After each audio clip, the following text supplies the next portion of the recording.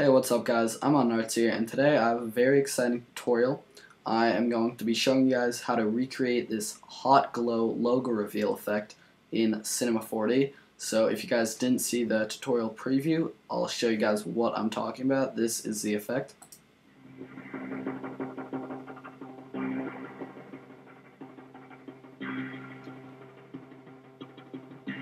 And that's about it. It's pretty simple and it's also really easy to do. And you can use the similar technique to create something completely different. So we're basically just going to be using sweep NURBS in Cinema 4D and making this kind of glowing line outline your logo onto this metal background. So let's get started. So we're going to go into Cinema 4D.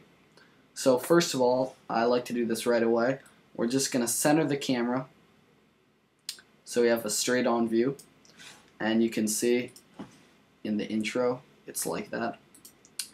And then we're just going to go to the timeline and we're going to type in 300 because it's 10 seconds long and there is 30 frames in a second. You do the math. And we're just going to add a camera real quick. Click this black button next to the camera to get rid of that green line thing. And we're simply just going to put a keyframe at the beginning and the end of the timeline. And that's just going to keep our camera view locked on at this perspective. Alright, now we're just going to create the background. And you can see it's just this kind of cool metal texture. You probably recognize it in real life, kind of this metal grid texture. So we're going to add a cube. And for the size, X and Y, we're just going to type in 1000. So it's just going to cover the whole screen. And that looks about good. And before we go any further, let's just do the render settings real quick. For the output, I'm going to do 1920 for the width and 1080 for the height. You can do 1280 by 720. It's up to you. Frame range, we obviously want all frames. And for the save, we are going to do QuickTime Movie. Sorry if I'm going a bit fast for you guys, but render settings are kind of boring, and if you don't know this stuff, you can keep replaying the video and stuff. And now let's just add one effect, globe illumination, which is going to make the lighting do this cool effect. It just makes the lighting a lot more realistic. On nearly every intro I use ambient occlusion, but this is like one of the only ones where it's not necessary and it will only add to the render time for no reason. So we're just going to go into this box right here and put these two at low. And that's all we need to do, and we're done with the render settings. Wasn't that easy? Alright, so now let's add this metal kind of grid material to the background, or the cube. So we're going to go into our browser right here. Just click that button. And oops, I already have it. Let's pretend you guys starts like this. So you're just going to go into the presets. Going to go to Architecture Edition. You're going to go to Materials. Going to go to Metal. Now you can see we got a lot of these cool metal materials. If you guys aren't familiar with the Cinema 4D content browser, you should definitely use it. Even looking at some of the materials, and it just gives you ideas to create your own materials. And you can see they have even more of the materials. They have animations, cameras. If you go into this advanced render, they got loads of stuff. So if you feel like you know everything about Cinema 4D or you've done everything, just check out this content browser. A lot of cool stuff. Yeah, I don't want to get off topic, so let's go back to the metals. And we're going to be using this one right here. It's G001. It should be near the top of the list.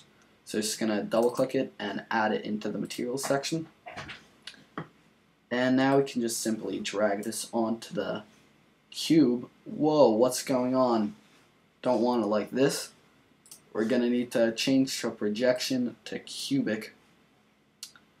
And for the tiles, I have it set on 3 for the X and 3 for the Y. You guys can choose whatever values you want. Alright. Looks good. One sec, guys. Be back in a sec.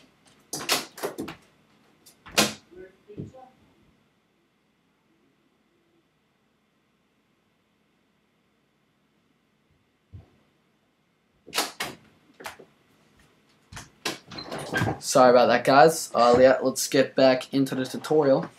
So, we are going to need to choose a logo for this effect.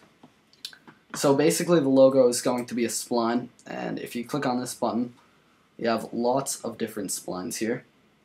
What I'm going to be using for this example is not my IModernArts logo, but actually a Batman logo that is created with the DC Comics font, and I got that font from defont.com. And if I type in the letter B, that's basically code for this cool Batman logo. And if you go to defont.com, you should be familiar with it. It's basically the best font site out there. But if you head into the category Dingbats and then go to logos, you can see you got all these cool logos, and these work great for this effect. So if you want, you can pause the video now and choose a logo. But if you already have a logo in mind, for example your own logo, that works too. But basically all you need to do is choose a spline, which is basically kind of like a 2D outline.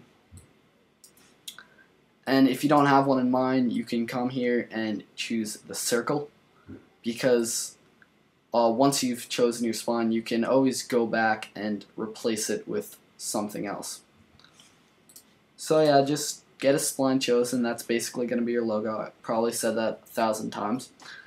And now we're going to go into we're going to add a sweep NURB effect. So click this button and go to sweep NURBs. And this is basically the effect that's going to allow us to have this logo kind of create itself out of nothing and sweep around. I probably worded that really badly, but let's just do it. So we're also going to go to spline tool and we're going to load a rectangle. Now you're going to have your rectangle on top of the text, and you're going to hold, or whatever you're using for your spline, you're going to hold shift, select both of these, and simply drag them into the sweep NURBs. Probably thinking right now, what the fuck is going on with this? So you're going to need to, for the rectangle, you're probably going to want to put the width and height at somewhere around 8, somewhere between 5 and 10. And you can see now this looks a lot better. And we're going to check off rounding, and I'm going to put the radius at 3. So now you can see we have kind of a cool rounded logo of the Batman. You might have a different spline, maybe your own logo, maybe a letter, maybe a circle, whatever, doesn't really matter. But now let's add the material for this, kind of that glowing orange material. So you're going to double click right here to make a new material, and double click again to edit it. For the color, we're just going to type in 15. Type in 15, and then just move it to the top right all the way. So you got kind of a reddish orange color. And now we're going to check off luminance. Go to 15 degrees again, and same color, just drag it all the way to the top right. And let's put the brightness, let's try 300. Looks good. Actually maybe 250. And now we're just going to add a glow, and we're going to put the inner strength at 100 and the outer strength at 100 and the radius at 3. So let's just go over that real quick. For the color channel, we have a bright orange, red. For the luminance, we have 250% brightness and the same color. And for the glow, we have 100% for inner strength and 100% for outer strength. And the radius is on 3. So let's drag this onto our logo. So just drag it onto the sweep NURBs, and we're just going to hit this render button and see how it looks. See if it looks anything similar to what I created in the other thing. Alright, so you can see, oops, don't want to open up iChat. It looks pretty similar. Of course it's going to look a little bit different because this is a different logo, and this one is gonna cast a lot more light because there's more lines and it's kind of like a bigger logo. But in general, this is looking pretty good. We might want to decrease the luminance to, let's try 150, see if that works a little bit better to get more of an orange color.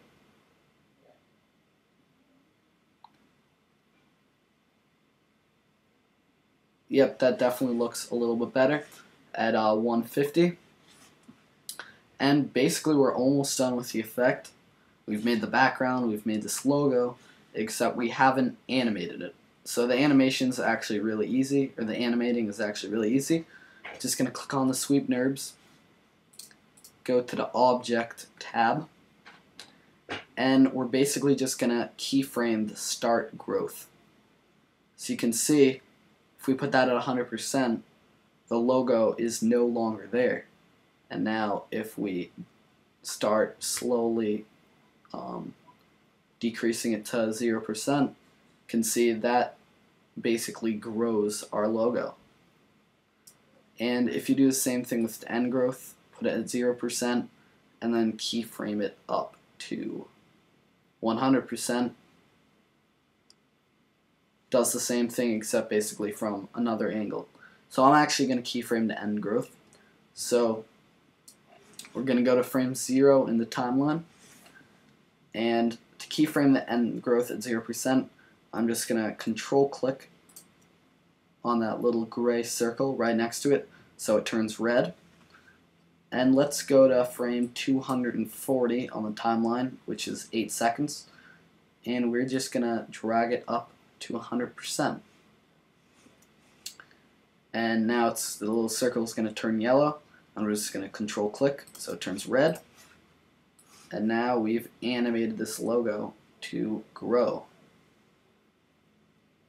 So let's watch that and see how it looks. You can see a pretty cool effect. It's kind of entertaining to watch. If we render it halfway, you're not really quite sure what it is, but then you kind of slowly reveals itself and you realize that's a Batman logo. So basically our last step, let's just animate the camera. So at frame 0 we're just going to zoom in a little bit, actually kind of a lot, and by frame 300 let's just zoom out a little bit. Alright, and let's play that animation.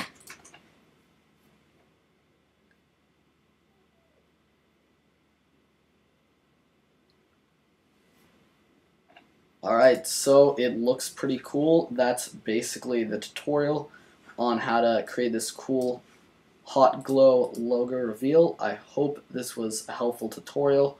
Either way, please like the video. Actually, only if this helped you. Please like the video. I really appreciate it. It motivates me to make more tutorials for you guys. And if you want to request a tutorial, feel free to comment. Alright, thanks for watching, guys.